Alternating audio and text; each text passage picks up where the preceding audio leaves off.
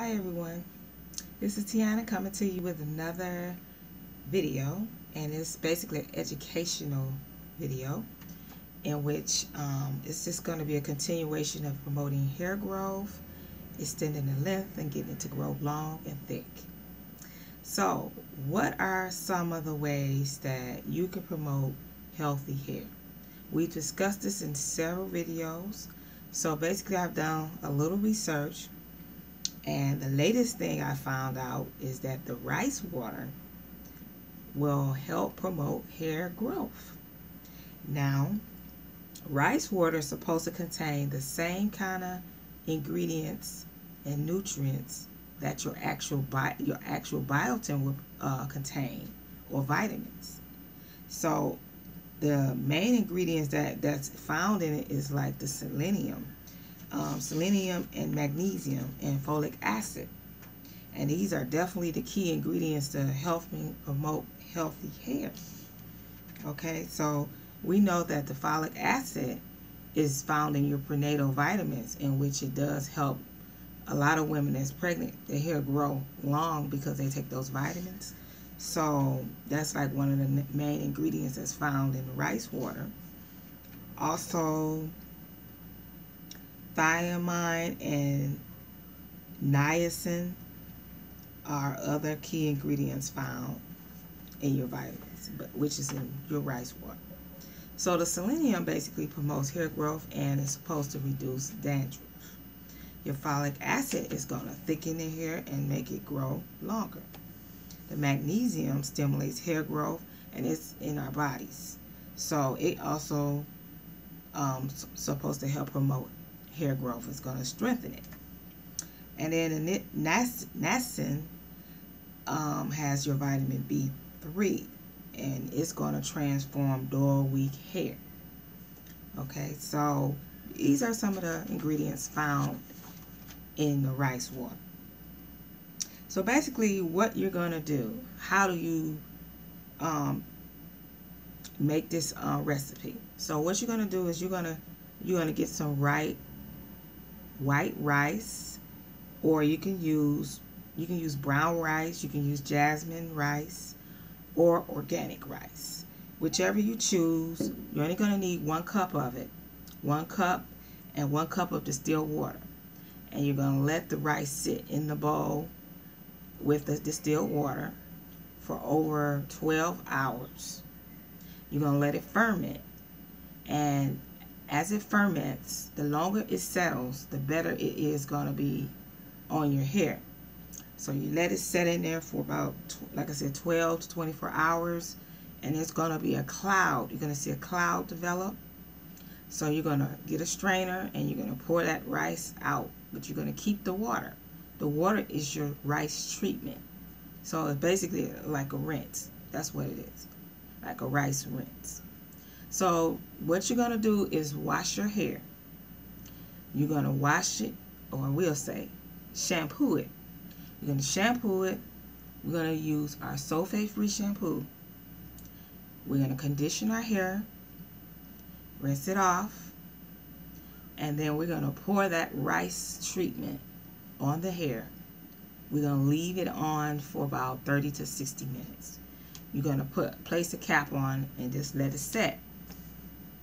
Once it's done, you're going to just rinse it off. Once it stays in there for about 60 minutes, you're going to rinse it off. So you're going to continue to do this each time you do your normal shampoo routine. I would say maybe twice a week. So I have not tried it yet. I'm trying it right now on my daughter. She has attempted to try it twice. Now what I will say is that it made her hair soft and it moisturized it, and she has very, very dry hair. So I immediately seen some results. Now the length, we're still going to continue to try the product and see how it works. And I'm going to get back with you guys and let you know if it really works or not, because we have a lot of videos out about this rice water, and that it's going to grow hair. So I like to test it. I like to test things first, And only thing I'm doing is just giving you a little advice and a little bit of education about it, and just going to experiment. And that's basically what you have to do, basically, to see, because everybody's trying it. So what harm could it do? Try it, see if it works. If it doesn't, then we'll try something else. But that is basically all you would do. Also, I wanted to say, what did I want to say?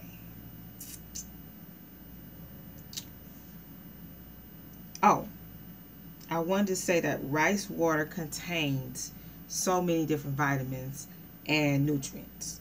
And like I said, I mentioned some of the nutrients, but it also contains B1 through B6, vitamin B, and vitamin K.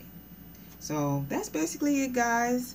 Like I said, I'll get back with you guys and on the progress of my daughter's hair, and if it does truly work. So thanks for watching, guys. I'll get back with you on it, and if anyone know of any other secrets on how to grow hair, just let me know. I mean, because we have to realize it's based on genetics. And because you see people with long hair, and you just assume that everybody hair will just immediately grow naturally. Some people hair grow without products. I mean, my hair, for once, I'm going to share with you. I don't do much to my hair. What I do is I keep my hair washed, I condition it, I use sulfate-free shampoo. Okay. Another thing I do is I use coconut oil, and I go in between like my straight and my natural. And I like to do my natural in the summer.